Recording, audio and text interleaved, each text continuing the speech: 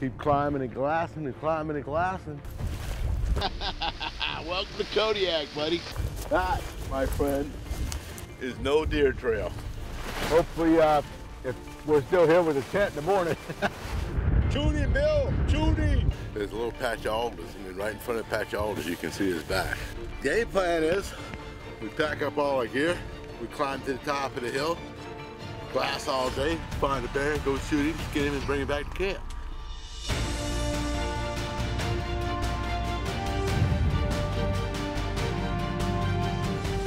Welcome to Kodiak, baby. One more time. There are people in this world that go looking for adventure. And then there are those that live it every day. Alaska Outdoors Television. Experience Alaska like never before.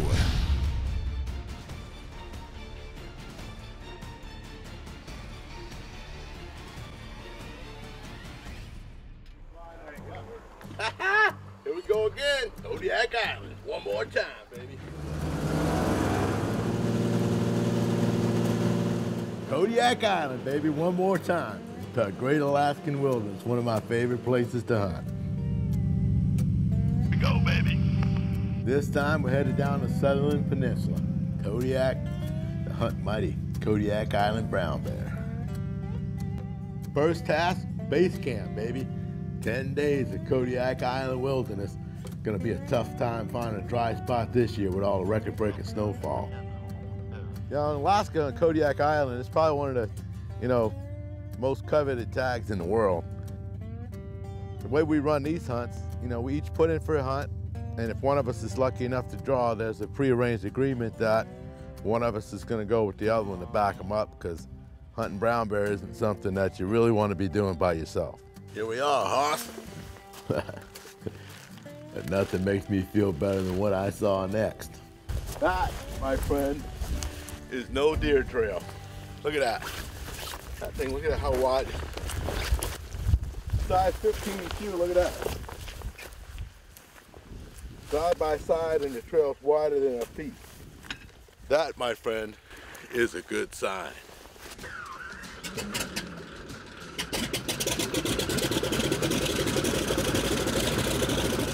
Two kind of guys in Alaska. There's the guys that feel like they're lost when the plane leaves, and then the guys that can't wait for it to go. It's just something about Kodiak Island that brings a smile to my face. Yeah, for me, I just can't wait for that plane to fly away. You know what, Bill? That's the best feeling in the world for me, and the worst feeling in the world for some people.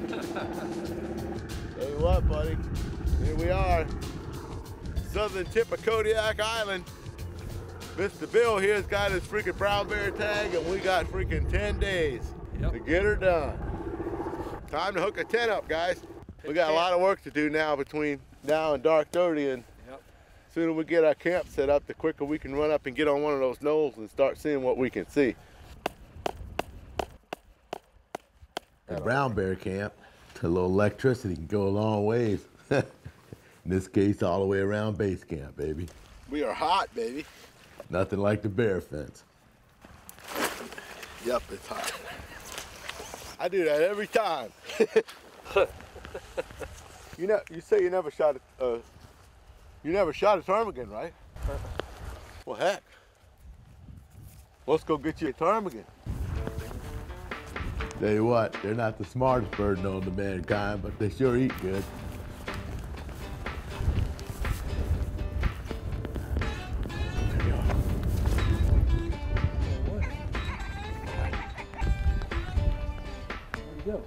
Yep. And since Bill never shot a ptarmigan before, we'll let him go up first time.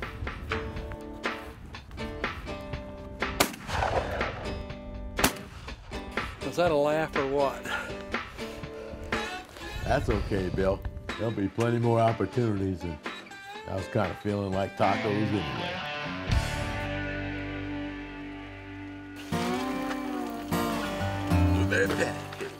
On the ton.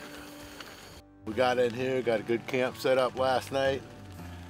Been raining all morning, but we got our Starbucks on. We got our packs all loaded up, and There's pinnacle here to our left. Looks like it's about 300 feet. We're thinking we can walk out probably a mile, get set up, and be able to glass just a huge chunk of coastline. And last night when we flew in, we saw lots of deer, saw lots of signs, so we can get up there and we can see good distance on the coastline. We should up our odds pretty good. Hunting Kodiak Island brown bear requires two things: lots of walking and lots of glassing. You know my old saying, if you ain't glassing, you're not hunting in this country. But to get to where you can glass, sometimes you just gotta walk. Hopefully about now, one of these bears is gonna start itching to wake up from his winter nap. However, with the recent record-breaking snowfalls in Alaska, we're still getting cold temperatures at night. We're not feeling love. Starting to look like the bears are still denned up.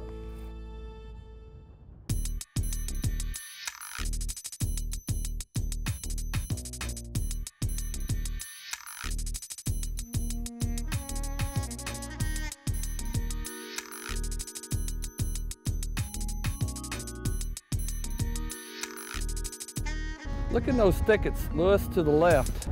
There's a black spot. See all those little trees? Yeah. And you see a little draw, and then right on the edge of it.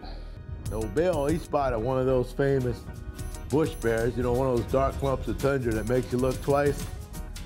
We'll probably see a few of those this trip.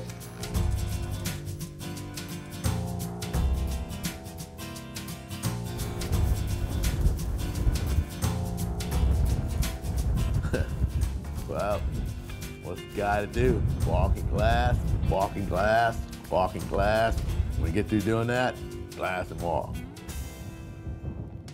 Wind switched around to the west late in the afternoon, and it's kicking up pretty good right now. So hopefully it's just that high pressure system moving in, and you know, we'll continue to have good weather. So about 8:30 at night. Can you tell? Only place only in Alaska, baby. 8:30 at night, the sun's shining. We got the black beans and rice cooking. We got the steaks thawing out. Fixing to have a good dinner tonight, and hopefully, if we're still here with a tent in the morning, wind don't kick up too much worse. We'll get up in the morning and get it done. So here we are, Kodiak Island, baby, one more time.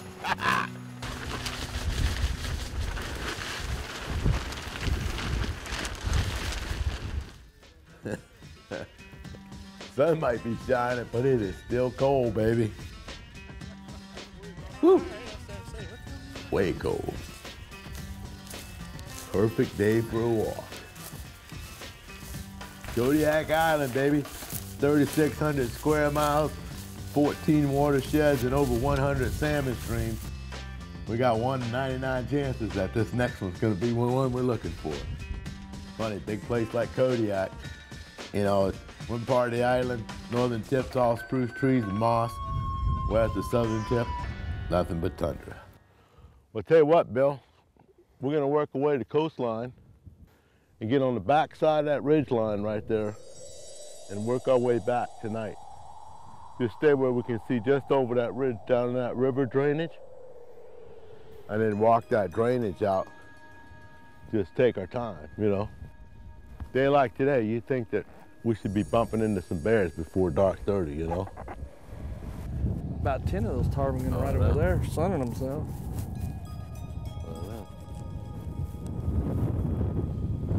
Maybe we ought to start ptarmigan hunting, and maybe the bears will come out. But first, an afternoon siesta, followed by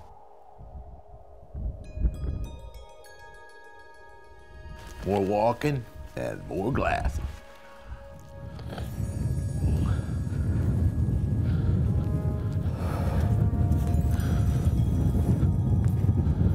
Tell you what, man, you think them deer must know the season's closed. Them two in the back are pretty big deer. I started to say, they're bigger than I thought they were. Huh, they just seem to come right over here. I don't know, that one's doing the high step. Oh, Look at them. They ain't liking it. Yeah. That's cool. Fortunate for those deer, we only got bear tags. Problem is, we're not seeing any bears. Time to do what we do best. Walking and glass. It's been a long day, and we're just not seeing anything moving, so with the sun heading down, time to get back to camp and do a little ptarmigan hunting. Yes, sir. My turn on the gun this time, baby.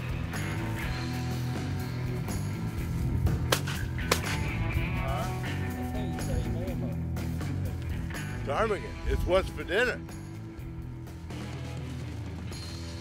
I tell you what, there's nothing like ptarmigan for dinner that makes me happy.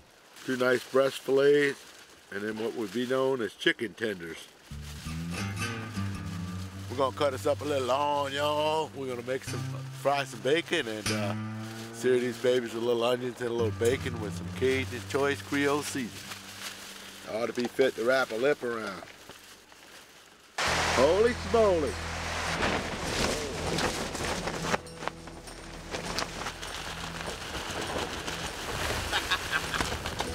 Welcome to Kodiak, baby, one more time. I'd say we're down now. You know, Kodiak Island's a tough place. I mean, you prepare for anything out here. You know, you could get dumped on the snow, you could get hit with 60-mile-an-hour winds, you could hit with record-breaking rain this time of year. So, you know, you end up and you get your camp blown in, you lose your gear, or whatever, and you know, it could be a tough hunt. You got to deal with that. That's just part of it. It's springtime, but it's late spring. You know, we're probably running, 2 weeks to 4 weeks late on a spring, so, you know, we're expecting that we're gonna have to hunt hard this year. Got to put a lot of time in on the glasses and get up high and, you know, pick the right spot. You know, one of the things about these remote wilderness hunts is it's not like you could scout them for 3 months in advance. You know, you just gotta be there at the right time in the right place and put the work in. And, you know, if you put the work in, sooner or later you get rewarded for it. We just about stomped half this country to death, and we made up our mind this is our best vantage point. Got up here this morning and set up, and old Dead-Eye Bill over there spotted a brown bear. Looks like a decent bear. We hadn't got a good look at him. He keeps using the terrain in his favor quite a bit, but he's covered about half this flat behind us, and you know, we've been watching deer. We got a couple of deer on the lake behind us. We got a couple of fox. Ptarmigan all over the place, and then, you know, here's this big old ugly brown bear come walking by, and we're set up now. We're trying to wait to see what he's gonna do. You know, is he gonna come our way or not? And the thing I always say about these brown bears, if they're walking away from you, good luck trying to catch him. He's probably almost a mile away and walking away from us. There's no way we can.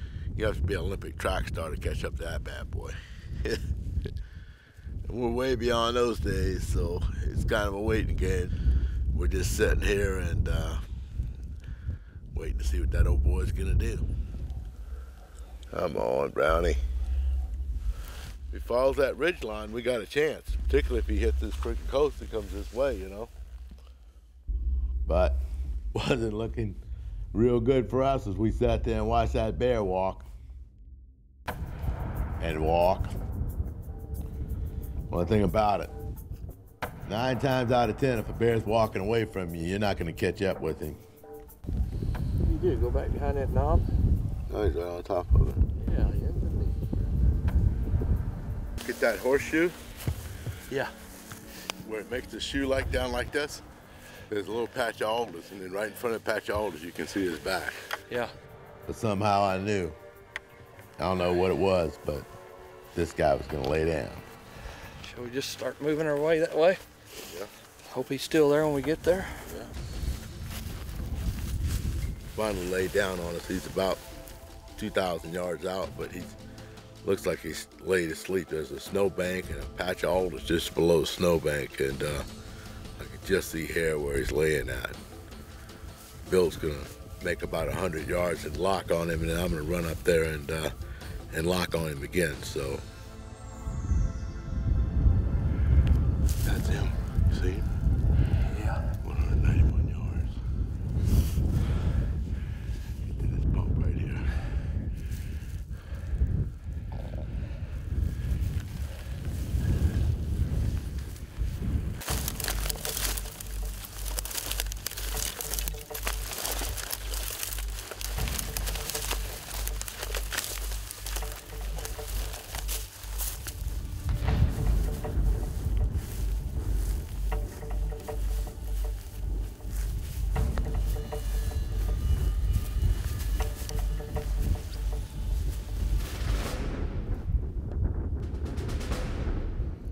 We got a brown bear laying at about 93 yards, laying on his back, got 1 foot hanging in the air.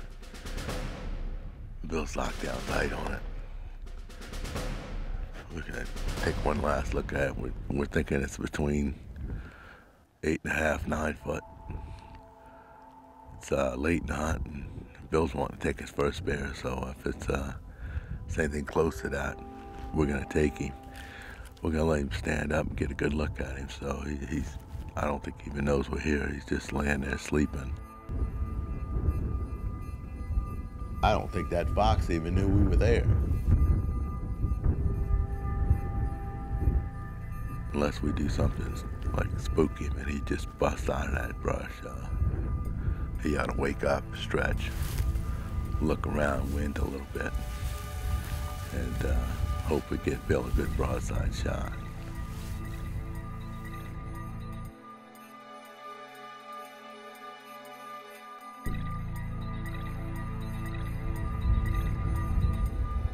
He may be a little over 8 foot, at least.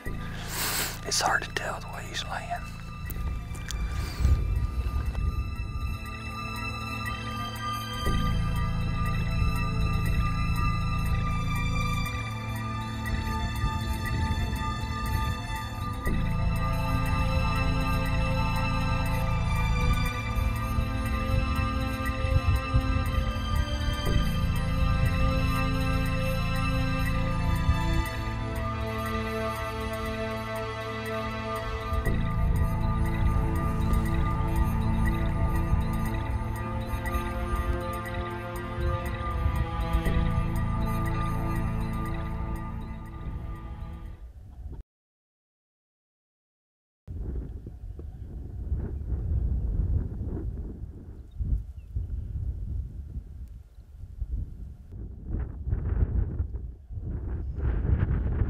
Shoot him, Bill! Shoot him!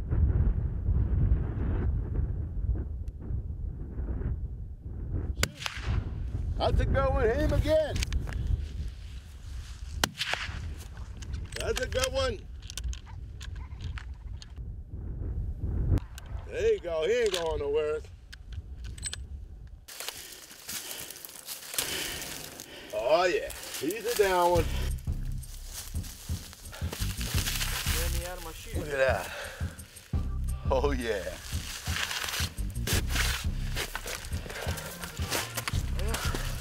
That was quite the stock. You got some work cut out for you, Bill. Yeah. Okay. Call us when you're ready. Bring the sled. Yeah. Beautiful bear. Come on up here and get a look at this thing, man. Good looking teeth. Yeah. Look at that. I'm 6'4", 260 pounds, Hoss. And this thing makes me look like a kid. Look at that.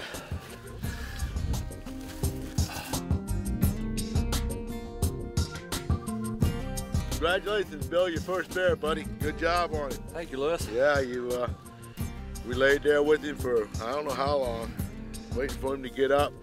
You were good and patient. You let him, you didn't shoot him when he was sitting. You let him stand up and get that good cordon away broadside shot. Pumped it right in there. I have no doubt we're probably gonna find that bullet ledged right up in his shoulder if that shoulder isn't broken.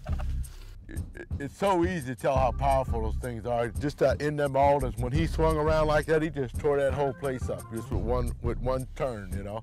Yeah. Tore it up, broke a bunch of trees down and stuff. Just tremendous. Got him down on the hill. It's been a good week. It's been raining. Today's probably the best day we had, you know. I know. And it's getting pretty close. Roland should be rolling in here pretty quick. And we're all packed up. We're sitting here waiting, and heck, I don't know what more you could ask for. Trophy class bear. We had a good camp, even though it was wet and windy. We had all the right stuff, and hey, it was a good week, man. Yeah. Enjoyed it. The bear itself, he measured just right at 10 foot. He was, depending on how you stretch the tape, he's probably 9, 10 to right at 10 foot. Almost 29-inch skull. Big old bear. I mean, the most important thing to me anyway with the bear is that it's good quality. And that time of year is spring, you can find a rub bear if you hunt hard enough. And this bear was a beautiful blonde bear, good thick hide. Old bear, starting to take it on the downside, and you couldn't ask for a better trophy. Congratulations, buddy. Hi, Bill. How's it going? How you doing? Fine day, much improved. Oh, tell us about it. Yeah. It was winter when you got here. How you like that? Good today. Was it a sunny day or was it a rainy, cloudy day?